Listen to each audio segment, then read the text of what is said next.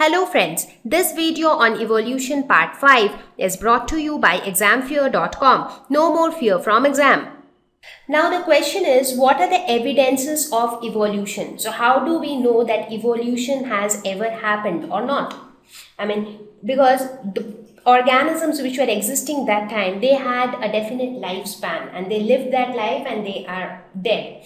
So how do we prove that evolution has happened? Well, there are quite a few evidences of evolution which tells us that these process of evolution. So let us look at the various evidences which prove that evolution has ever taken place. Now, how do we get to know that?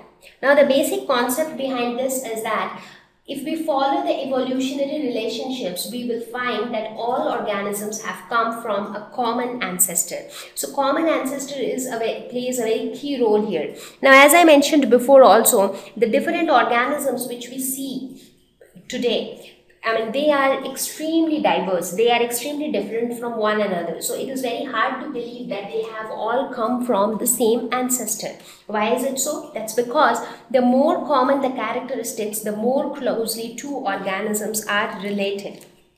So what do we mean by this? Now, when we say that the more common the characteristics, we are actually talking about the similarities. The more similar two organisms are, we say that they are more closely related to each other. So let us take the example of human beings and we will see that how we can actually say that whether two human beings are more closely related or not. So let us look at this. Let us suppose this is a couple and they are their kids. So these two kids, if you look at them, they look so similar, right? There are a little bit of differences like their hair color, the skin complexion, etc. But otherwise, they share a lot of similarities. Why? Because they are their own brothers. So they have the same parents. So they share so much of similarities. Now, these two kids, they get married to two different ladies and then they again have their kids. Now, if you compare this one with this kid, you see they do not share that much of similarities as they shared. That's because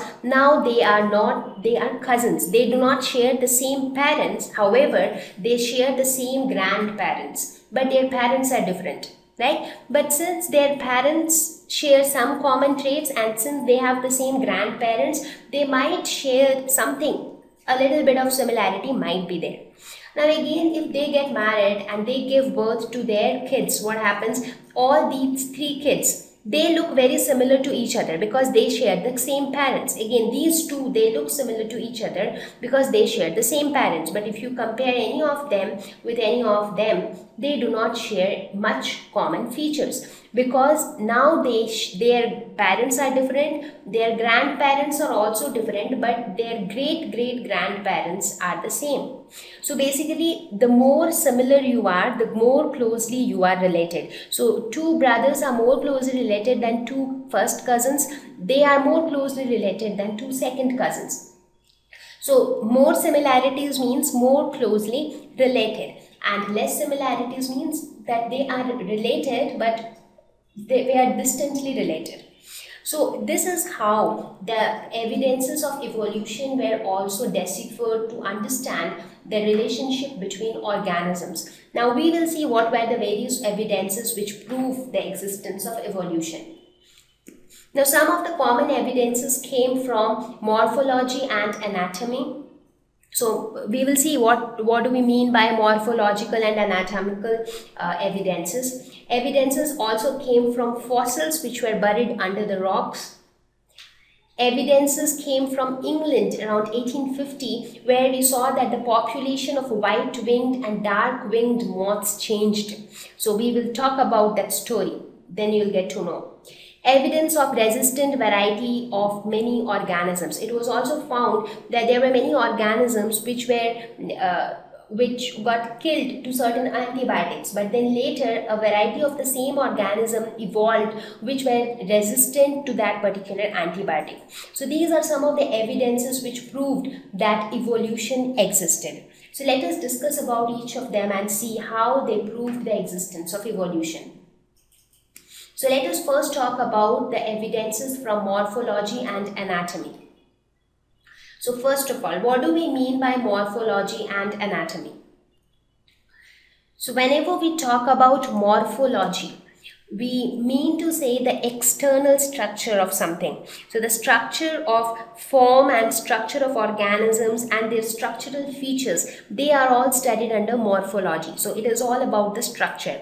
When we say anatomy, what do we mean? It means the study of the body plan of animals, how it is.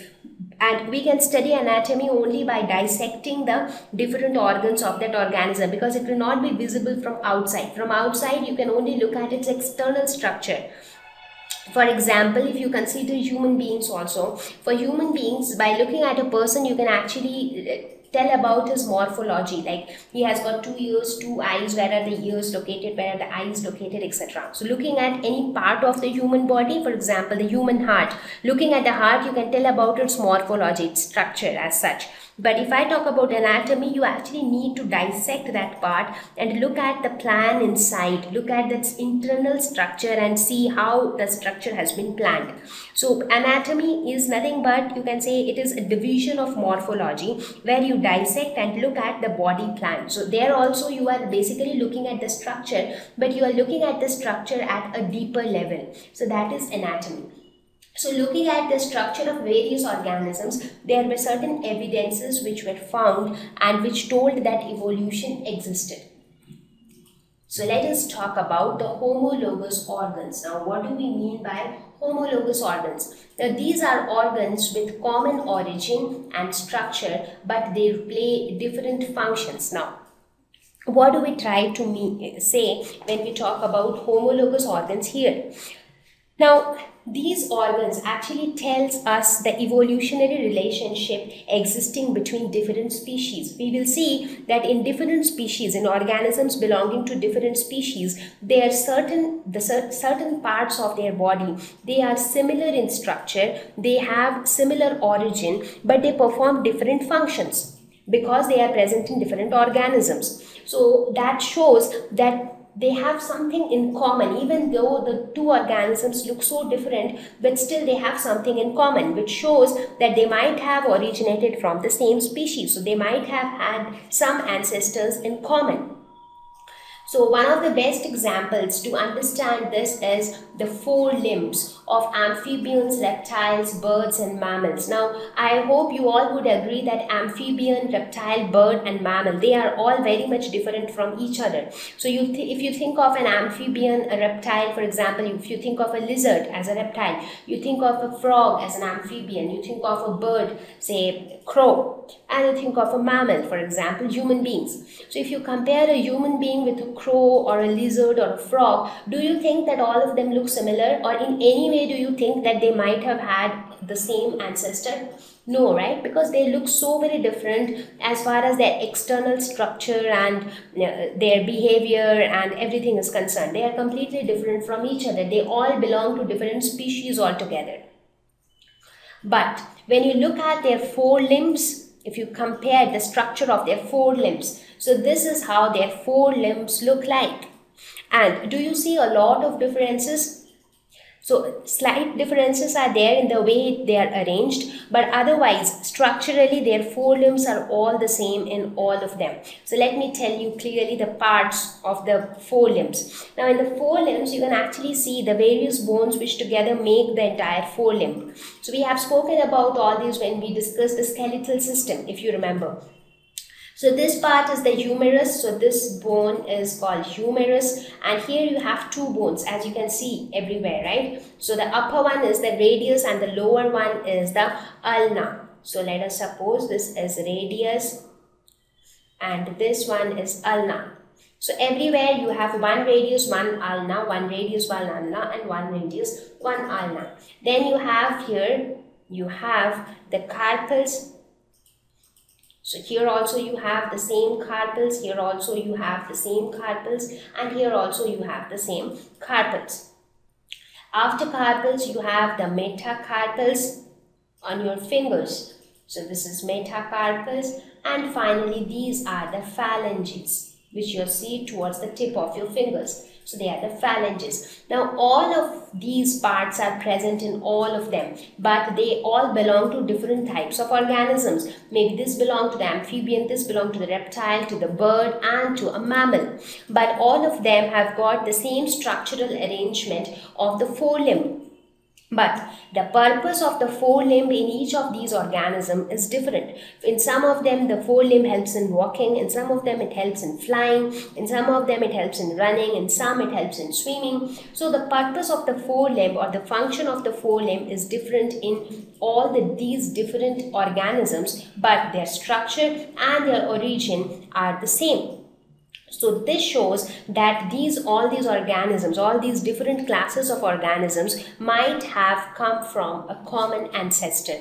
So here you understand that how morphology and anatomy gives you an evidence that evolution would have existed, because the study of morphology and anatomy helps you to study the structure of the forelimb of these different sets of organisms, and it shows that since their structural organization is same, there are chances that they might have had the same ancestor, and that is how they could be evolutionary related to each other.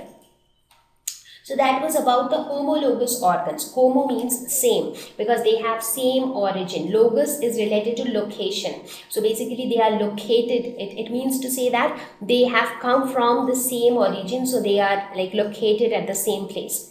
So they are homologous organs.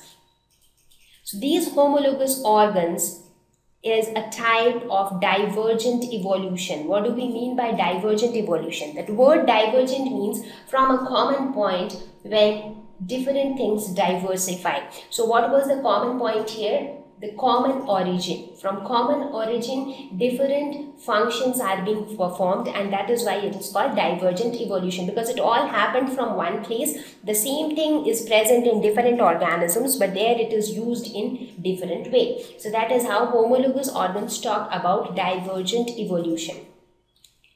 Let us now talk about the analogous organs. Analogous is just the opposite to homologous. So these organs, they perform similar function, but they have different origin and structure. So it is just the opposite to homologous. So here the structure and the origin, that is different. So they have originated from different places, and their structures are also different, but they perform the same function. So they are called analogous organs. So let us take the example of wings of bat, birds and insects. Now all of them have wings, and what is their function? The purpose of wings is to help that organism to fly. And in case of birds, insects as well as bat, all of them have wings, and in all of them the wings help them to fly. So the function is the same. But if you look at the structure of the wing in all of these, for example, this is the bat, this is a bird, and this is an insect.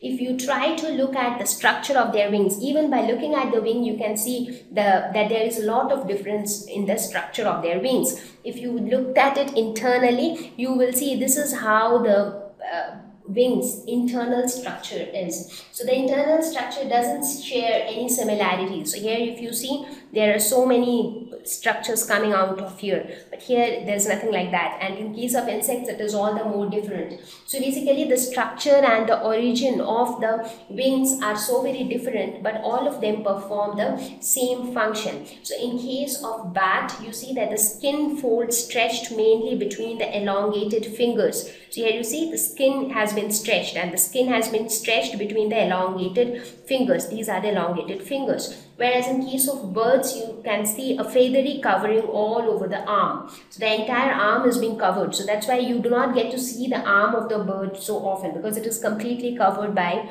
the feathers.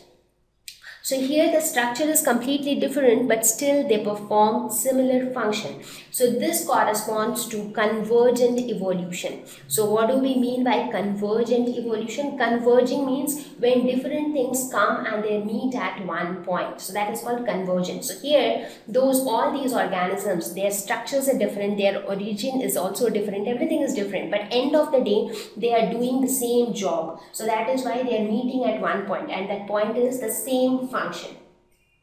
So that is why it is an example of convergent evolution. So let us talk about some other evidences like a comparative embryology. So a study of the embryology also tells us that how evolution existed once upon a time. What is embryology? Embryology is nothing but the study of embryo. We all know what is embryo. So this embryo gradually grows to form a small organism. So if you actually look at the structure of embryo of various type of animals, various classes of animals, you will see that the early structure of the embryo looks so similar in all of them. So here in this picture, if you see the early stage of the embryo, this 1, 2, 3, 4, 5, 6, 7 and 8. Do you think that there is a lot of difference between them? So if you just look at these pictures, you will find that okay, yeah, they look almost similar. Something is little shorter, something is little thicker, something is little thinner. So those kind of differences you can make out, but otherwise they look all more or less similar. But when I tell you which all organisms embryo is this, you will be surprised to know that. So this one, the first column corresponds to a fish. The second one is for a salamander. The third one is for a turtle. So this column is for a turtle. The fourth one is for a chick. This one is for a pig. This one is for a cow. This one is for a rabbit. And the last one is for humans. So if you see, this is how the human embryo look like, and this is how the embryo of a cow look like. So there is not much difference, but when you look at human beings or cows or pigs or rabbits or turtles, they are all completely different from each other. But their early embryos do not look that different. What does this say? This also tells the same thing, that there must be some common origin. Now, for those who doesn't know what is an embryo, the embryo is formed from the zygote. Zygote is that single cell which is formed as a result of fertilization, that is fusion between the male and the female gamete. This zygote then undergo repeated division to form embryo. So embryo is like a two-layered structure. Gradually it becomes a three-layered structure, and then with repeated division the embryo gradually develops into a small baby. So here you can actually see that how the embryo grows in each of these organisms. Now, as the embryo grows, the differences start to increase. And you see when it grows considerably, so this is a small human baby and this is a small fish. But they look so very different from each other, right? So now the differences are quite noticeable between the small fish and the small human baby. But when you looked at the early embryo, the differences were not that huge. So looking at the structure of the embryo also, we can say that different classes of organisms shared a common ancestor. Thank you. Please visit examfear.com for an easy 4-step learning process absolutely free of cost. Watch video lessons, ask questions, refer notes, and take an online test. Thank you once again.